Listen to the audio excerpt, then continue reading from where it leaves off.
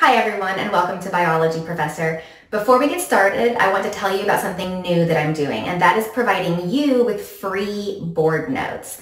So for my most recent videos, including this one, I am taking a picture of the finished board. So once all the notes are on it and all the blanks are filled in, I'm going to grab a picture of it, put it in PDF format, and put it in a Google Drive folder where you can access it for free. So if you're interested in finding those board notes, check out the link in the description. Also, remember to subscribe. My channel has 150 videos, biology study videos, and I'm putting up more videos to help you learn biology every week. So please check that out and make sure you subscribe. Now let's get started with today's topic, and that is population bottlenecks. So first, let's talk about what a bottleneck is, a population bottleneck. It is a very sharp reduction in the size of a population. So sharp reduction in the size of a population, and this is due to either some kind of environmental calamity or to some kind of human activity that really decimates the size of a population. It's important that you realize that this happens over a very short time frame. I'm gonna put that in all caps with an exclamation point. So it's a very short period of time. We're not talking about population declines due to climate change over the course of decades, right? We're talking about there being a sudden environmental calamity like a drought, like a flood, like a famine, like a disease that can wipe out a majority of a population, say 80% of the population, 90% of the population, in a very short amount of time, in a few days, in a few weeks, in a few months. So these right here would be examples of some of these environmental calamities. It's also possible for human activities to do this. So we have some examples written here. Think, overhunting. There's certainly evidence that in just a few short years, passenger pigeons were like wiped off the face of the planet. That's not even a bottleneck, right? That's an extinction because of overhunting. Intentional culling, where 90% of a population is killed in a short amount of time, would also fall into this example. Habitat destruction. Think about some species that are maybe only present in a few forests, and then those forests are deforested. 90% of that habitat is just gone in a few short years. Something else humans might do is introduce non-native competitors or predators. So if you suddenly have like a new predator in a region that it's never been before, or a new competitor for like a limiting resource is suddenly introduced by humans, that can have major decimating effects over a short time period on native populations. So all of these right here would be examples of human activities that could lead to a population bottleneck. Now, before we go on to why this matters so much, I do want to tell you where we get this name, bottleneck. Think of the neck of a bottle, right? Imagine that I've got like a 2-liter bottle and it's laying on its side, and there's the neck, right? And then there's the opening of the bottle. So what we're seeing with population bottlenecks is that the size of the bottle represents the population size. And this right here represents time.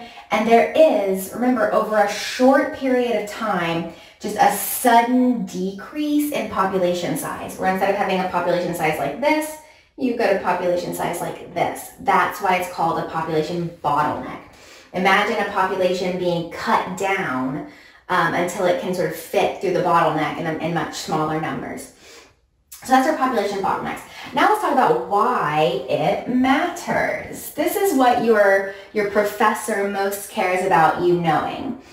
Bottlenecks reduce genetic variation in a population.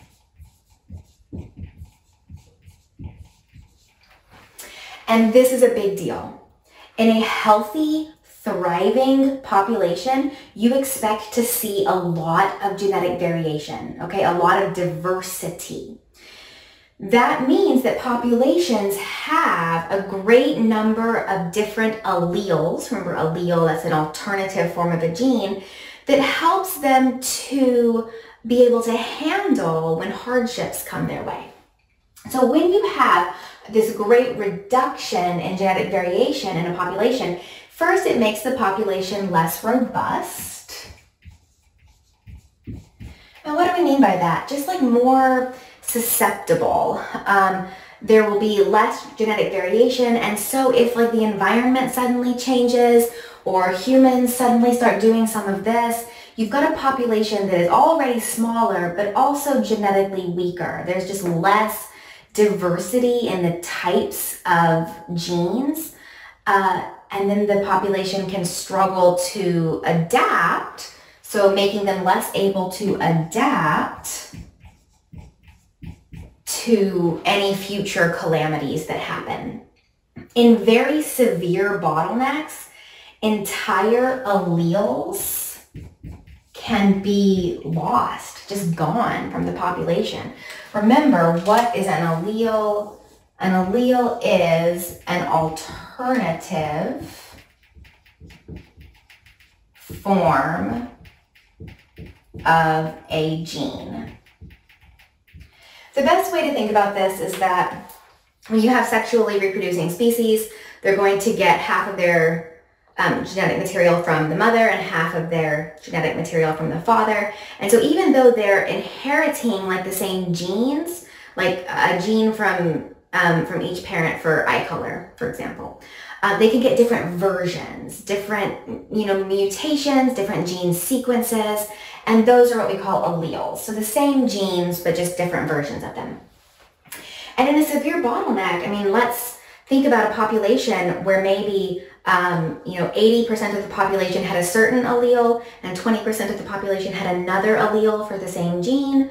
And then 99% of the population is just gone because of one of these reasons. The 1% remaining may no longer contain both of those alleles. They may only contain one of those alleles. So an entire allele could just be gone from the genetic pool of the population. Also in severe bottlenecks, think about a situation where you've got, just for an example over here, northern elephant seals, in the 1890s, because of overhunting, their numbers had fallen to about 30. It's estimated that there were about 30 northern elephant seals left in the 1890s. Now those populations have recovered a good deal since then, but only because that overhunting was addressed. Another big example is the New Zealand black robins right here. Recently it was found that their population was down to 5 individuals, and that all 5 of those individuals were offspring of the same female.